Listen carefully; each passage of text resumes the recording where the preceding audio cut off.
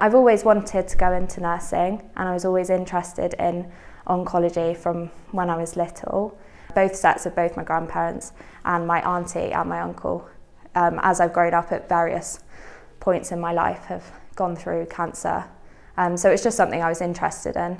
Within the last year, I've just developed my skills, and in October I started the TNA course. I think I really enjoy spending time with patients. Sometimes patients are here for some time, and you do get to build up a really good relationship with people, and that's nice. It's nice to be able to support people through that journey. What I like most about it is just working for the patients.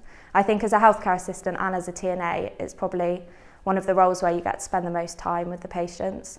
We get to work in a multidisciplinary team, so with the doctors, with the nurses, physios, OT, dietitians, all these specialist people that can be involved in somebody's care.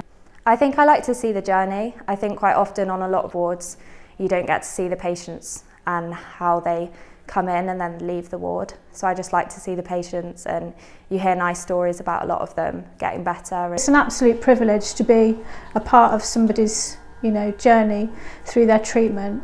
It's very rewarding.